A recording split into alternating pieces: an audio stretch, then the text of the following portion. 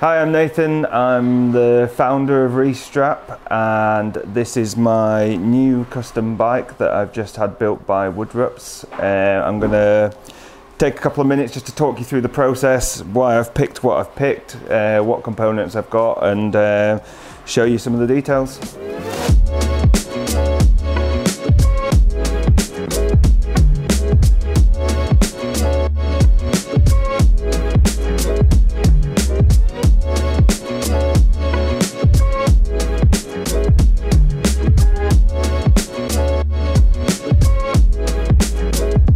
So this year I decided I wanted to get a custom bike. I've been touring now for quite a few years in various places from Europe to Japan to America, and I kind of wanted to build something that was a good all-rounder that could take me all these places. So something that could fit big tyres on, had good braking system, so it could be on-road, off-road, and just an overall comfortable geometry.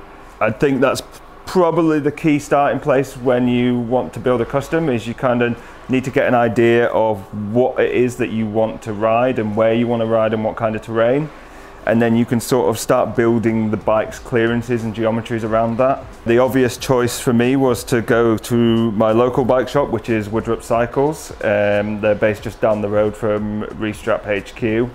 Woodrups have been known for over the last 70 years for building custom bikes for various pro racers and just the general public, so they've got a lot of experience in tubing and geometries and various things that comes with building a custom. I really like the idea of getting something made locally. Obviously we make all our products in-house here in Leeds, and I thought it would be a great idea if I could get the local bike shop to make the bike that the luggage is going to go on, and then everything's basically made within that sort of 1 mile radius.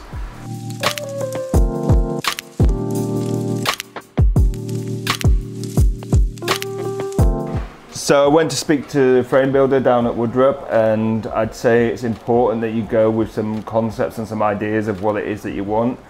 I based these around previous bikes I'd ridden, bits of geometry, you know, bits of the technology in the bike that I liked.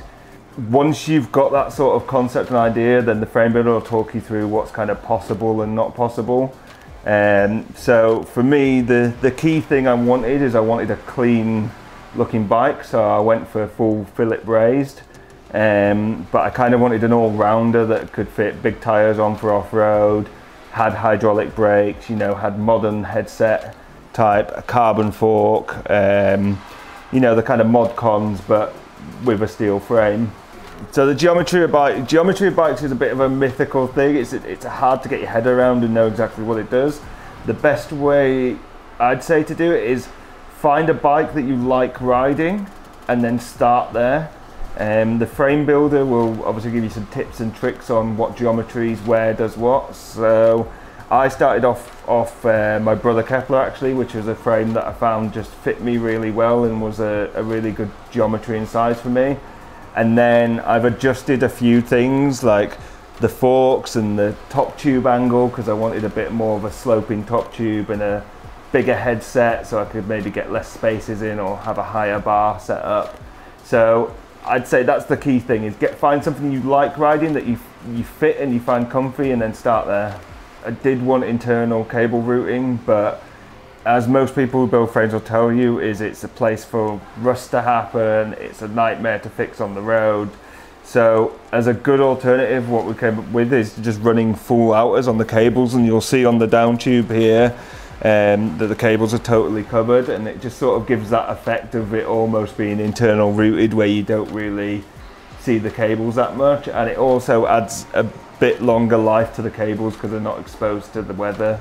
Another detail I added is the brake bridge on the back here. I got laser cut a little cross needles logo just to tie it into the whole sort of Restrap thing. And another nice detail that Woodrups do on all their bikes, you'll see this little, it's actually a spoke that they've cut down onto the head tube, and it just stops the cable rub against the cable here, so that's just a nice other detail. Apart from that, you know, I've kept things quite simple, and I think that's the nice thing sometimes with a custom bike is you can kind of go over the top too much, and I think you've got to remember that it's about just making a bike that works, that not just has everything. So for me, it was the simplicity was the key.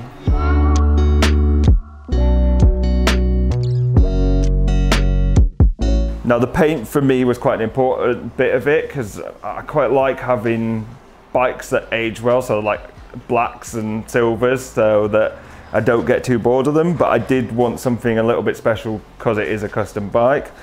About 8 or 9 years ago, we got a Restrap track bike done that was like a sort of NJS black sparkle, and I just thought it was a cool finish for a bike, so I've kind of carried that on here.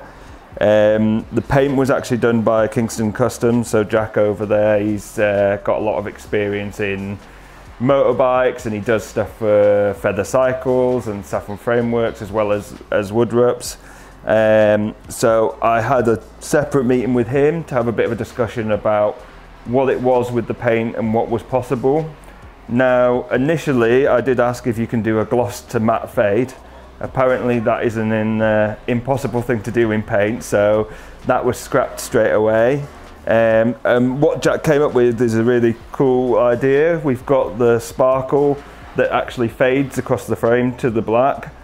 The silver logo is actually silver leaf that is done, that's got the Yorkshire contour lines that run through it. You'll probably notice the logo's quite low down the down tube. That's on purpose, just so it's out of the way of the frame bag.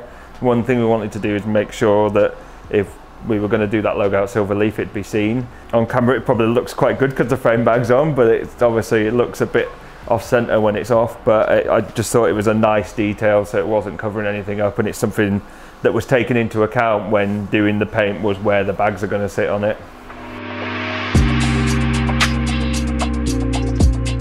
I've finished the bike off with some components that I believe are the most reliable from over the years of riding them. I've gone for a hydraulic 105 group set. I just like this group set. It runs easy, it's easy to maintain. I've just never had any issues with it touring, so I've just stuck with what I've known. A few things that are important to me are kind of like the contact points of the bike. So I've got a Brooks Cambion saddle. I just find this saddle really comfy. It's the C17, so I run this across most of my bikes. I've gone for the Pro Discovery bars, and I just like these because they've got the flat top sections and the slight flare, which just makes it a little bit easier if you're running stuff like bar bags or any kind of luggage up front. You just got a little bit more room for shifting. I've stuck with Hope wheels, as again, super reliable. I'm currently running GP5000s. I was running Vittoria Corsas, as you'll probably see in some of the promo pictures, but 80 miles in, I managed to rip a sidewall on them. So I've already spent quite a lot of money on tyres for this bike this year. So, and I think that's about it. The pedals are a new thing for me, and the DMR V-twin pedals, I believe. They're more of a mountain bike pedal, but I sometimes over long tours get issues with a bit of foot ache and stuffy cleats, so I just wanted something with a little bit more of a platform, so I could maybe run normal shoes or, you know, just ride not clipped in. So they're quite new, but I'm getting on with them well, so I'd recommend them as well.